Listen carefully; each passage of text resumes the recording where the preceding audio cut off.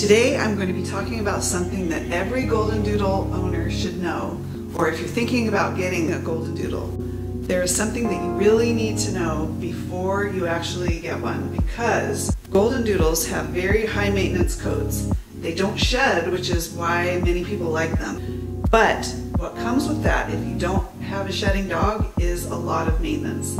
And that means grooming and brushing. Otherwise, they can have a lot of matting and tangling and then dreaded shave downs when you take them to the groomer.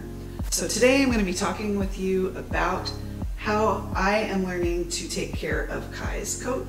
He's 7 months old, so we're just getting started.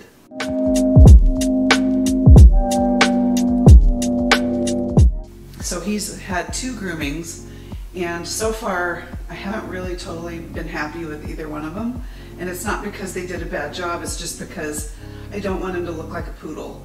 So the main thing is his head. Like, his head's really rounded, and they left his ears kind of longer.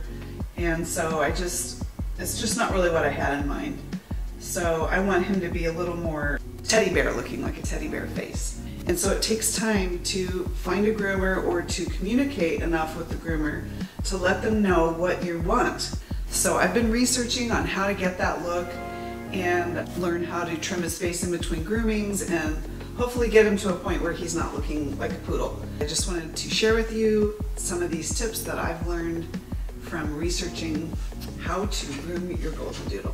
The first thing that I was recommended by my groomer was a long pin brush.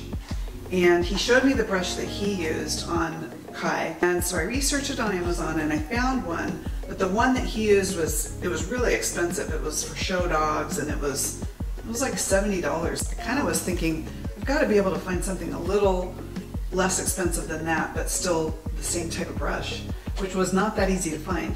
So I found this one on Amazon.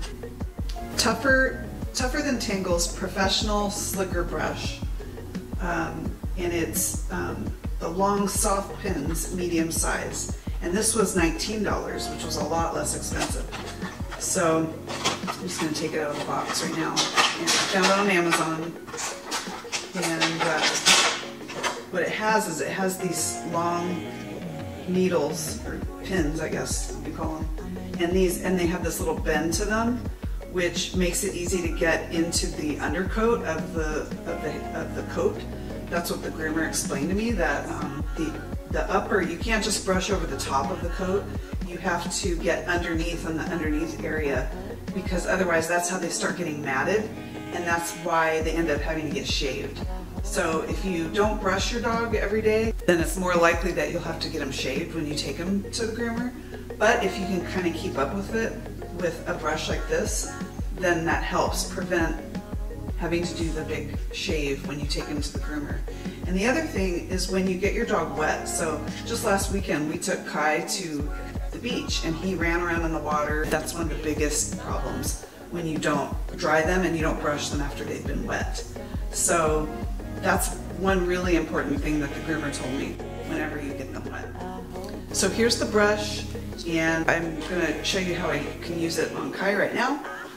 I just need to get him, so hang on just one second. I'm using it for the first time on him right now, and I think it does a really good job of getting down into the underneath part of his coat.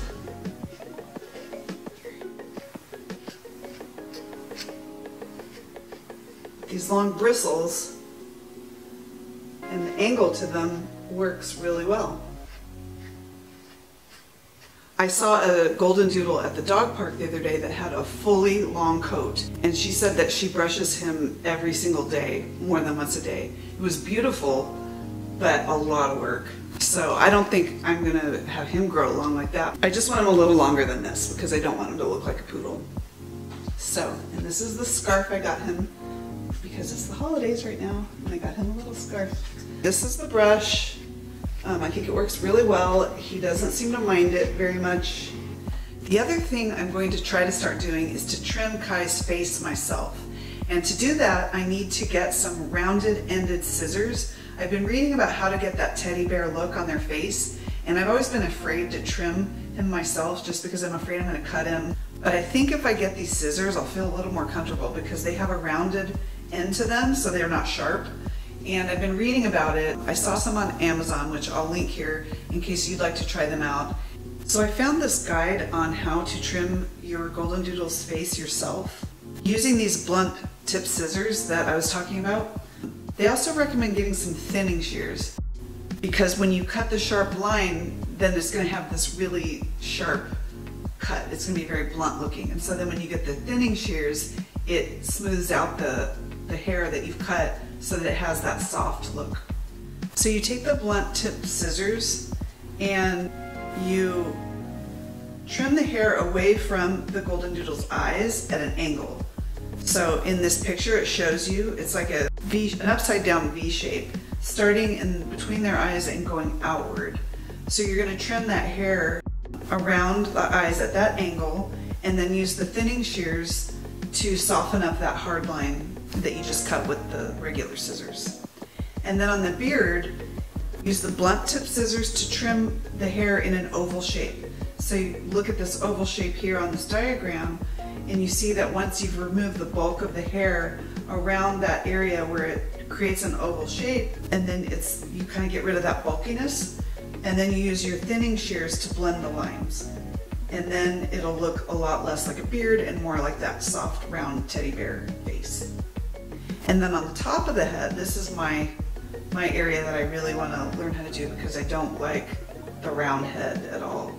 And you use the steel tooth comb to lift the hair as you're cutting it. So when you're trimming the top of the head, use your blunt tip scissors to trim away the top of the hair, but you don't want to make it too fluffy. You want to make it more flat to have that teddy bear look rather than the rounded poodle look. That's just generally more of a poodle look. I don't have anything against poodles, it's just that I love poodles. I think they're adorable, I love them. But I just don't want my goldendoodle to look like a poodle. So then you flatten out that top of the hair on the top of the head, and then you kind of gauge how you like the overall shape of the top of the head, and then you use your thinning shears to blend the lines. And then the ears, you want to trim the ears a little bit shorter to get that teddy bear look. And again, that's where I want to be really careful. You gently brush the ears with the steel comb and then you trim it. Being very careful not to cut the skin. Once you're happy with the shape of the ear, then you use the scissors, the thinning shears to smooth out the lines again. And then you pull the dog's ears out towards you to make sure they're even because you don't want to have one ear shorter than the other. So that's just to trim off the excess ear length so that their ears are just a little bit shorter. And if you follow the natural shape of your dog's ear, then it has that natural look. So that's what I prefer, that's what I'm going for with Kai. I'll keep you posted on how it's going, and we'll see how it goes. I still want to take him to the groomer, but I do want to try to do some of the in-between grooming myself just to keep him looking a little bit better and so he can see how that goes, and I'll let you know. Thanks for watching. Make sure you like and subscribe to my YouTube channel. That really helps me out. And share my videos with your goldendoodle friends. And I will see you on the next video. Say bye, Kai!